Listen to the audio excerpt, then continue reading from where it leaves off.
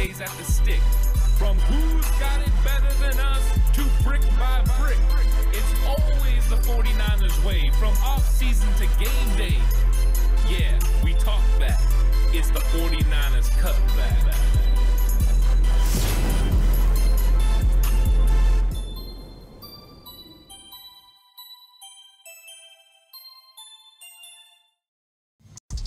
It's 49ers Cutback podcast time. Welcome to the show, everyone. Cornerback depth. Boy, was that a problem in 2023. The 49ers tried to go a few different avenues. They tried Isaiah Oliver. They tried Ambry Thomas on the outside. They brought in guys from outside and brought him in and thought, hey, what about this guy? They tried Jason Verrett. He got hurt. They just were trying to figure the cornerback room out. Cornerback room is actually pretty talented. It was in 2023. Charvarius Ward is one of the best cornerbacks in the entire NFL. The 49ers made the right decision by bringing in Charvarius Ward. Deommodore Lenoir has been a revelation. He stepped up in his second season and has never looked back. First, he came in as a nickel option in place of Sam Womack. Then when Emmanuel Mosley got hurt, he moved outside. And he played so good that the 49ers let him roll with that starting position last season. Boy, did he do a good job. And Deommodore Lenoir not just did that, but showed the versatility to be able to play nickel corner and outside corner pretty much the entire time. Whenever they would go to nickel, he goes into the nickel position, and a different outside corner comes in. And that looks to be the future for Deommodore Lenoir until they got to the draft. Now the 49ers have some options, and the 49ers didn't just have options in the draft, but they found options as well in free agency. The 49ers have addressed this room. Isaiah Oliver is gone. He's not going to be on this team. The likelihood is this is the end of the road for Jason Verrett's attempts to play for the San Francisco 49ers because they're trying to make sure that they don't have a weakness at corner.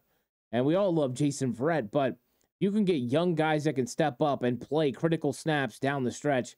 That's exactly what you want. So the 49ers felt really comfortable with cornerbacks 1 and 2, Charvarius Ward and Deommodore Lenoir. I don't think anyone would argue with the fact that those two guys are the top guys. Now, there could be an argument whether Deommodore Lenoir is best on the inside at nickel or on the outside as outside corner.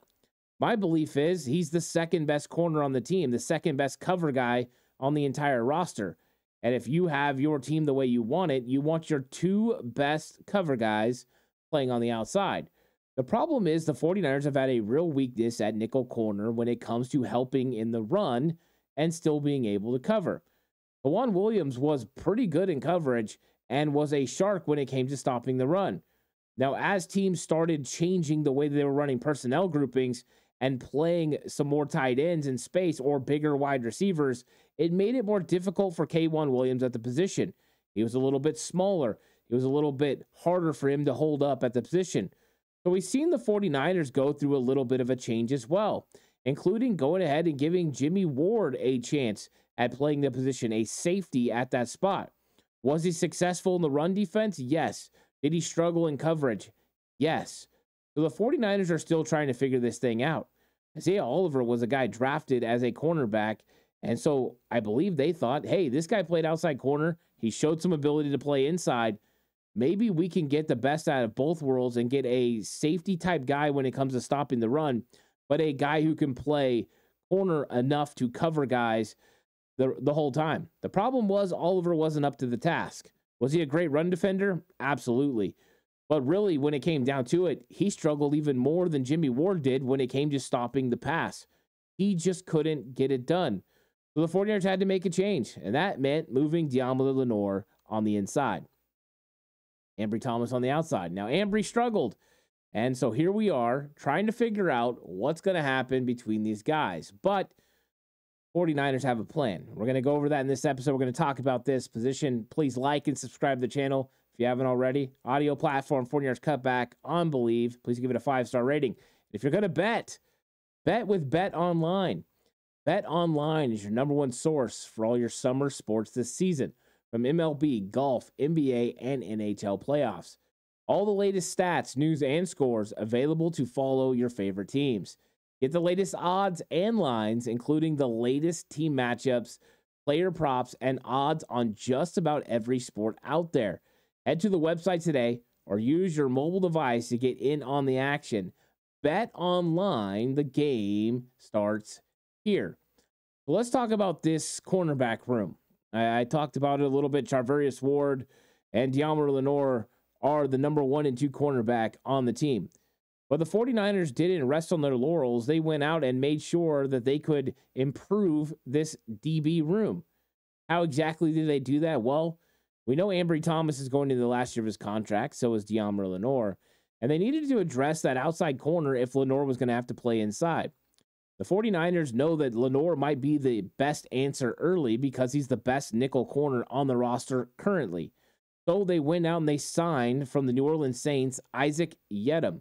And Isaac Yiadom played 8 games last year for the New Orleans Saints because of an injury to Paulson Adebo. He stepped right in and he played well. He did a good job. He's got great length. He's got the ability to play zone. He's got pretty good speed. He's got fluid hips. And he's a guy that's been ascending. Now, he's been in the league for a little bit, since 2018. Where was he in 2018? He was in Denver. Who else was in Denver? Brandon Staley.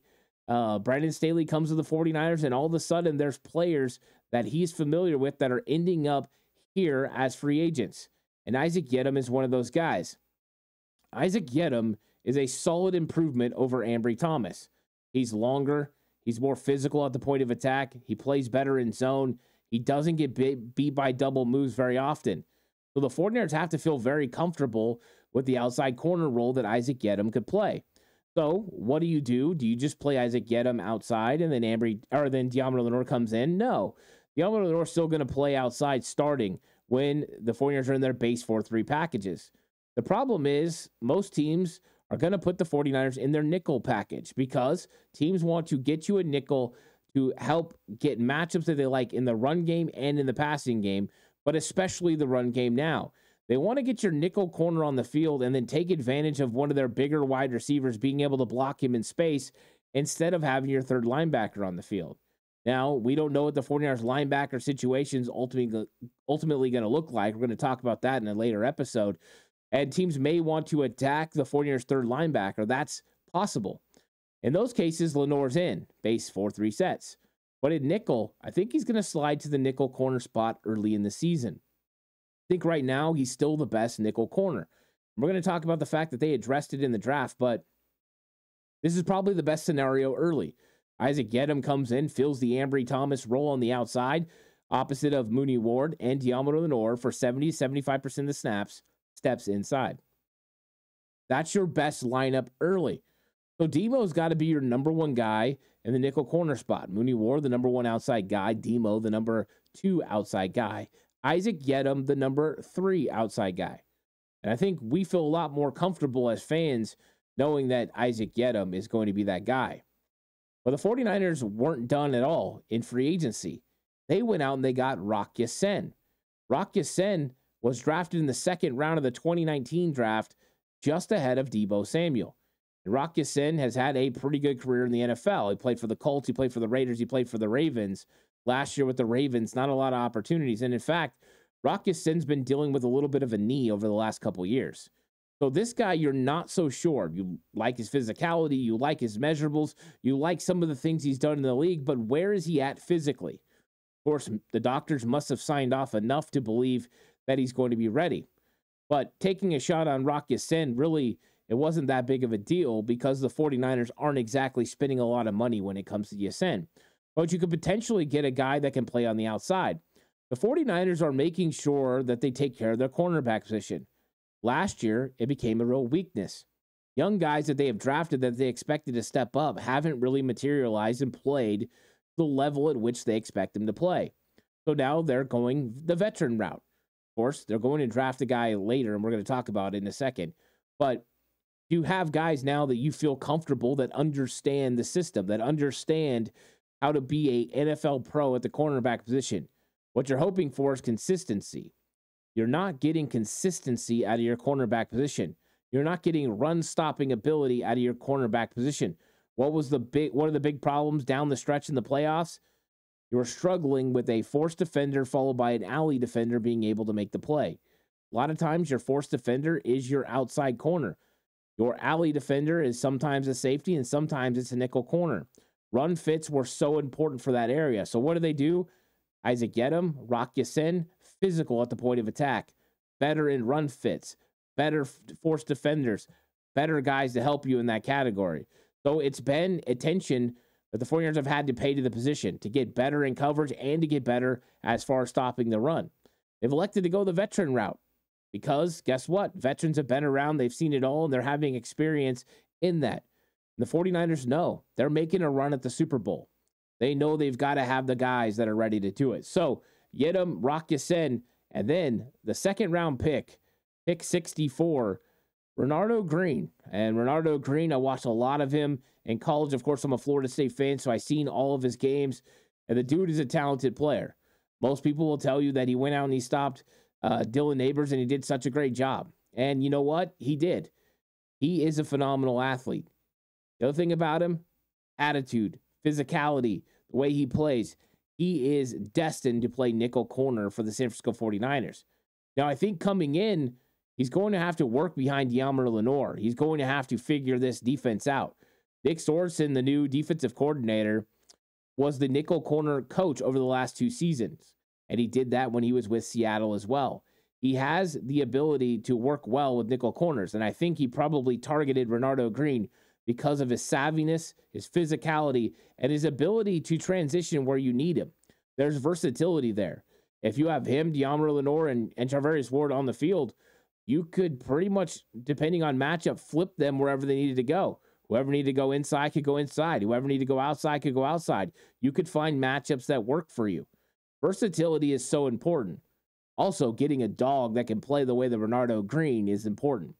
So the 49ers have their answer eventually at nickel. And of course, that could mean Deommar Lenoir staying outside. If that's the case, then you probably have your 2 best outside corners on the field. Now, there's always the off chance that Isaac Gedem comes in or Rock Ya-Sin comes in and they're outplaying Deommar Lenoir on the outside, and then you move him inside. That's always a possibility. Unlikely because of the way Demo's played. He's an absolute hyena. So you have a hyena, and now with Renardo Green, you have an absolute dog. These dudes go out there and they make plays consistently. So very hyped about Renardo Green being added to this room because this cornerback room was lacking a little bit when it came to nickel corners. The San Francisco 49ers hadn't had a guy that was able to do it besides Demo. They had drafted Sam Womack, and I'm pretty sure this was the idea for Samuel Womack. They drafted him out of Toledo in the 5th round, and they thought, we're going to put them at nickel corner. He showed on film that he's physical enough. He flies around. He makes tackles. He's got the mentality for it. We're going to put him there, and he's going to be able to handle it. But what happened in his rookie season, week 1, he struggled a little bit. Week 2, he got benched. He went out there, and he wasn't performing against the Denver Broncos, and the 49ers benched him and put in Deommar Lenoir. Since then, they've relegated Sam Womack to playing outside. Jimmy Ward went on podcast and said, yeah, they did not like the way that Sam Womack played in run fits. You have to be able to be physical. You have to be able to move in one accord, but you have to get a relationship with the linebackers and know what gap responsibility you have and when you're supposed to be there to be the alley defender and when you're supposed to be there for the cutback lane. Very important that you be able to do the things in the run game when you're playing nickel corner. Nickel corner is becoming a very difficult position because not only do you have to cover guys in a 2-way go, they can go inside, they can go outside, and there's a lot of space either way for them to be able to go. But also you have to play like a linebacker in the running game. That's not something that Sam Womack has been able to do. It has been something that Deommar Lenoir has been able to do, and maybe what Renardo Green can do. But what did the 49ers also do at nickel corner? They brought in Chase Lucas. Chase Lucas used to be at Arizona State, playing for who? Herm Edwards. 49ers feel comfortable with what Herm Edwards says about his players. Chase Lucas was also there with Brandon Ayuk. He was also there with new first-round pick Ricky Pearsall. So there are some lines of connection there between these players. But John Lynch and Kyle Shanahan feel comfortable with guys who Herm Edwards says are good character guys. In fact, I like Chase Lucas when he came out of college, I thought he was a guy the 49ers could target. He made a lot of sense. He's physical. He covers pretty good. He's been in Detroit. It hasn't worked out. He hasn't materialized into that player. So the 49ers now have 3 nickel corners on their roster. Deommodore Lenoir, Renardo Green, and Chase Lucas. Now, of course, it's in that order. That's the depth chart for the nickel corner spot. Last year, the 49ers decided that they were going to go out and get, in the 5th round, another cornerback in Darrell Luter Jr. And Luter Jr. unfortunately dealt with a little bit of an injury during the offseason, so he got a late start on being ready to help the San Francisco 49ers. Now, what's interesting is Darrell Luter Jr. was available for the playoffs and Super Bowl. Samuel Womack wasn't. Womack was inactive. You might say, well, Darrell Luter Jr. is good on special teams. What if I told you that Sam Womack is one of the best gunners that the 49ers had on their roster, maybe the best gunner on their roster that was capable of playing last year? So it couldn't have all been special teams. That couldn't have been the complete reason that Darrell Luter Jr. played over Womack. Darrell Luter Jr. is more physical. Darrell Luter Jr. is longer. Darrell Luter Jr. is a guy they think can play outside and on the inside potentially. I don't know about the inside. We're going to see. But this cornerback room is very interesting and it's very talented. They've got guys they believe in, guys they've drafted, guys that they continue to have on their roster. Where does Ambry Thomas fit? Ambry Thomas has been up and down. There are moments that Ambry Thomas looks like he's ready to become that guy. Celebrating with Steve Wilks after an interception. Telling him, hey, I told you. Steve Wilks very hyped about Ambry Thomas. To Ambry Thomas, after an injury, not wanting to have contact. What exactly happened? What was the mentality? What was the mindset that affected Ambry Thomas in those situations? Well, I'll tell you, it made the 49ers feel so uncomfortable with them that they went out and they signed 2 guys that could potentially fill his role. The 49ers are not going to allow that cornerback room to be a deficit. They've put so much money into the defensive line, so much money into the linebacker room that secondary has to step up. And that cornerback room has to be able to make the plays that they need to make. Not Charvarius Ward. It's not Deommodore Lenoir. It's been everyone else. So did the 49ers get better or good enough for everybody else to help this team and this roster step up? I think they did. So let's go through the depth chart a little bit, how I see it stand right now. I think the number 1 and 2, Mooney Ward and Deommodore Lenoir. I think Isaac Yedem is the number 3 guy now in the room. His ability to play outside and be that first guy in is going to be very important for the 49ers in the 70 to 75% of the snaps that Demo plays the nickel early on in the season. When will Renardo Green potentially take over? Can he take over?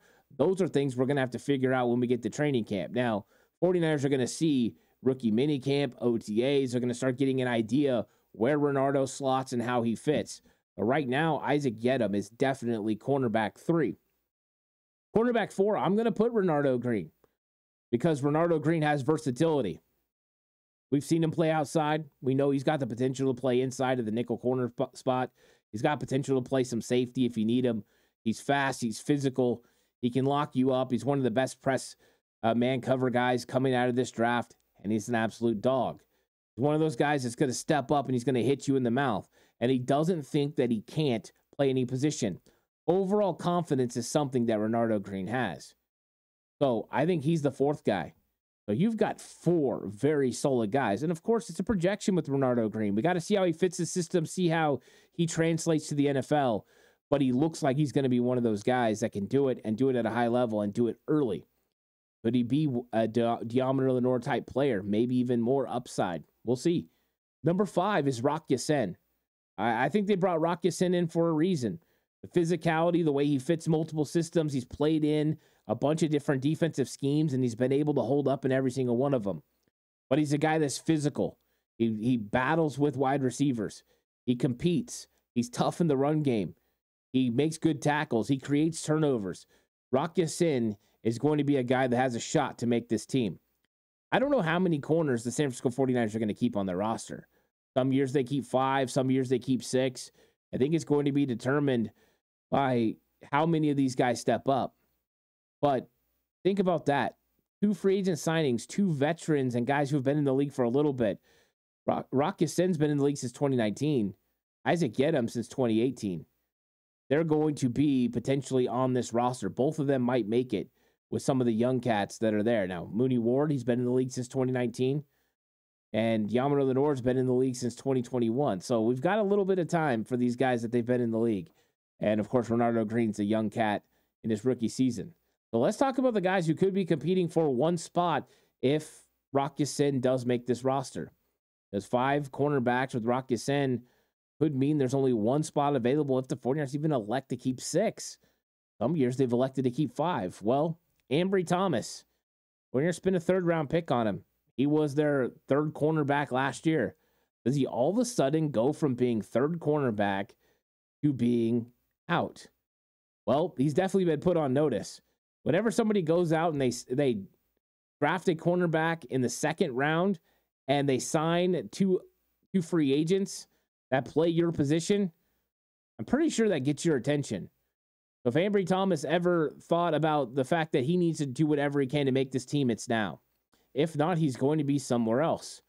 There's a real shot that when we get to the first cut, or not the first cuts, probably the last cuts, that Ambry Thomas ends up moving on to another football team. We've talked about this for a couple of years and it's never materialized, but I think this is the real time the 49ers have made some moves that it could happen. Now, I'd love to see Ambry Thomas step up, make plays, and be the guy that everyone believes he could, but it's going to be tough sledding for him. Right behind him is Darrell Luter Jr., and the reason I put Luter Jr. behind him is just experience. Darrell Luter Jr., I like the measurables. I like how physical he plays. He's a tough guy. He's a smart kid. But he's coming in, and he just hasn't played as many snaps as Ambry Thomas. Ambry Thomas, in his rookie year in 2021, had an interception to clinch the 49ers a playoff spot. Ambry Thomas had snaps in the playoffs, critical snaps. That experience goes a long way. So Darrell Luter Jr. has the ability to overtake Ambry Thomas because he's proven to be more physical. He's proven to be more tough. He's proven to be a better special teams player. Those things all figure into him potentially getting that last spot. But those two guys are in a real battle. And what is Darrell Luter Jr. going to do as far as playing nickel? Is he just an outside corner like Ambry Thomas?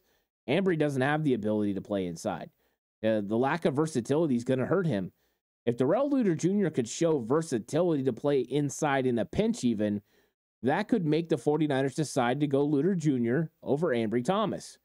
So his versatility is going to be something big when we get into training camp. How many times do we see him at nickel? How many times do we see him outside? My guess is we're going to see him primarily outside, and they're going to see what he can do. They would love for Darrell Luter Jr. to beat out Rock Ya-Sin, to be able to be one of those top 5 guys on the roster. And shoot, if he does, that's great news. A younger guy with upside who doesn't have injury concerns. That's what the 49ers want. Is that going to happen is the bigger question. Well, I think it all comes down to Luter Jr. and his transition to the NFL. How's this offseason going to go? How is offseason going to go? Can he stay healthy? And if he does, what are we going to get from Luter Jr.? I still like Luter Jr. I still think he's got a real chance to make this football team. And he could even take Rock Ya-Sin's job. I just think right now Rock Ya-Sin would be favored. But I do like Luter Jr. and his ability, and he could even be the 6th cornerback if they elect to go 6.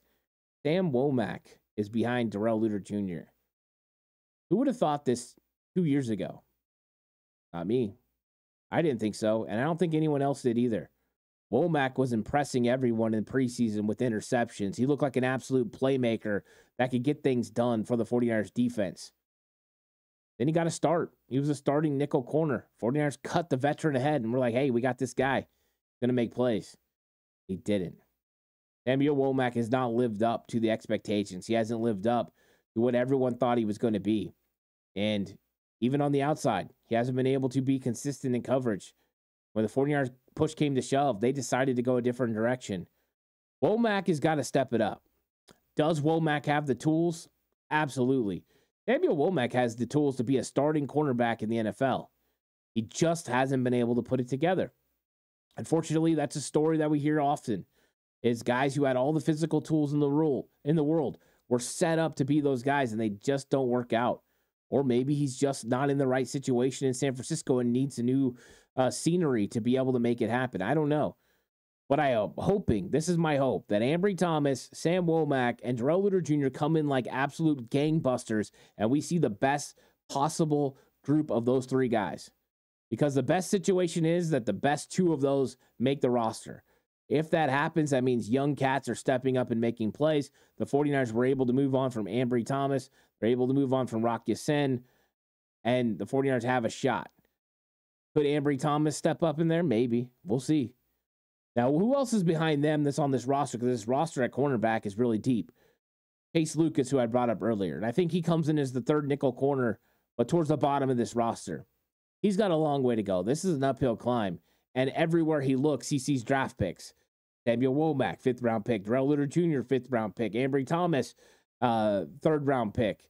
Those are all picks by the San Francisco 49ers. This organization likes those guys a lot. And then up there ahead of him is Rock Ya-Sin, who was a 2nd-round pick, who showed potential in this league, a veteran that's been around. So this is going to be tough for Chase Lucas. But he ain't afraid of no competition. The dude's a battler. The dude's tough. He's physical. He knows how to cover, and he plays hard again in the run game. I think he's going to be somebody that's going to show up. So, Chase Lucas, I think he's on the outside looking in. And in fact, I think he's on the outside looking in with Samuel Womack and Ambry Thomas. And then, of course, the last guy on the list, Kamon Hall.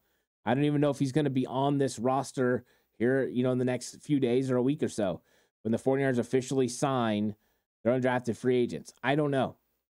But I think he's got a long ways to go potentially, and he's definitely on the outside looking in. I think right now the battle comes down to those middle 4 guys: Rock Ya-Sin, Ambry Thomas, Darrell Luter Jr., and Sam Womack. The best 2 were probably going to make this roster, and maybe even the best 1. But let's say the best 2. Who's it going to be?